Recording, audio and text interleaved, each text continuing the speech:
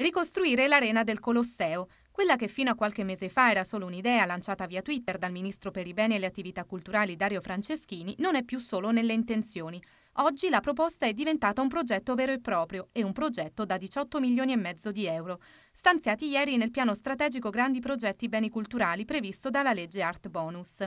In totale il piano prevede 80 milioni di euro di investimenti nel biennio 2015-2016 da investire in musei e siti archeologici e culturali in tutta Italia. Tra questi anche l'intervento di ricostruzione dell'arena del Colosseo. Oggi infatti i turisti che visitano lo storico monumento vedono solo una parte dell'arena, mentre il resto è aperto sui corridoi dei sotterranei. Dunque l'anfiteatro Flavio riavrà la sua arena. Il progetto fa riferimento alle ricerche del professore di metodologia e tecnica della ricerca archeologica di Roma 3, Daniele Manacorda. L'idea è quella di rinascondere i sotterranei, che in realtà non sono sempre stati scoperchiati, così come si presentano oggi ai turisti, e rendere così nuovamente calpestabile l'arena.